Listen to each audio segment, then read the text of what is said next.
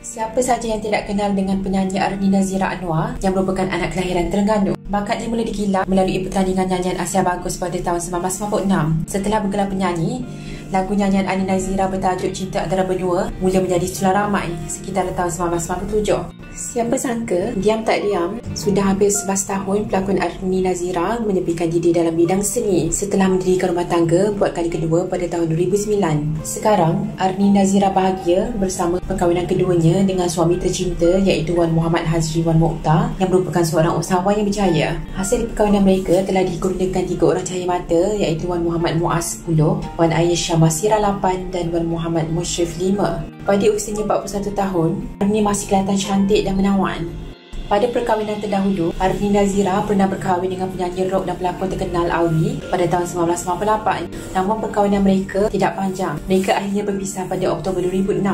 Mereka telah dikurniakan cahaya mata iaitu Puteri Alia Antasha yang kini berusia 20 tahun dan Puteri Alifa Antasha berusia 18 tahun. Bercerita tentang perkembangan terkini karakter Arni, saya sekarang menggelar suri rumah tangga sepenuh masa, menguruskan keluarga dan hal-hal rumah tangga. Semuanya saya buat sendiri dan tak pernah ada pembantu rumah.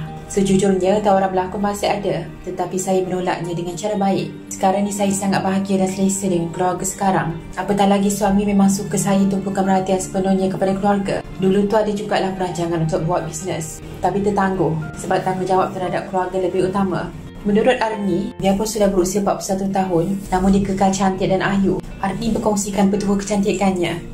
Katanya, atas nasihat ibu dan nenek, saya amalkan jamu, minum air kosong secukupnya dan ulam-ulaman sejak usia muda. Alhamdulillah, berkat konsisten dengan amalan itu, ia telah menjadi salah satu sebab saya kekal cantik dan awet muda pada usia sekarang. Paling penting, kesihatan dalaman turut terjaga. Satu lagi amalan ialah disiplin semasa berpantang. Dulu setiap kali bersalin, ibu akan jaga saya supaya berpantang. Ibu seorang yang sangat menitik beratkan amalan berpantang. Kalau ikutkan cara berpantang dulu-dulu memang sangat ketat. Contohnya, cara berjalan dan makan ada pantangnya. Makanan sejuk-sejuk tak boleh semasa dalam pantang. Amalan bertungku dan menyalai juga penting untuk kejutkan peranakan. Kita wanita ni bila dah cecah usia 40 tahun dan ke atas, kena beringat. Jaga badan elok-elok luar dan dalam. Kerana pada usia ini, badan akan mudah-mudah jatuh sakit. Tahap kesihatan kita pun dah tak sama macam dulu-dulu. Jadi, kita kena amalkan gaya hidup sihat, termasuk jaga pemakanan.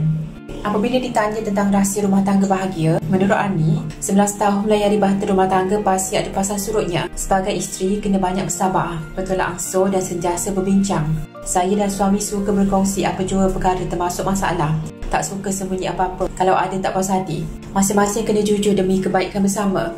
Alhamdulillah, rezeki saya dikurniakan seorang suami yang boleh give and take, memahami, bertanggungjawab dan sehati sejiwa. Kalau nak tahu, biasanya kalau nak pergi mana-mana, saya selalu berdua atau berlima dengan anak-anak. Keluarga adalah harta dan segala-galanya buat saya. Setiap wanita ada cara menghabiskan masa bersama-sama. Namun bagi saya, keluarga adalah terapi. Kalau sedih atau stres, saya tetap perlukan suami di sisi. Sebagai seorang isteri dan ibu, saya sentiasa mahukan menjadi yang terbaik di mata suami serta anak-anak. Begitu juga hubungan saya dengan anak-anak bekas suami iaitu Puteri Alia Antasha dan Puteri Alifa Antasha.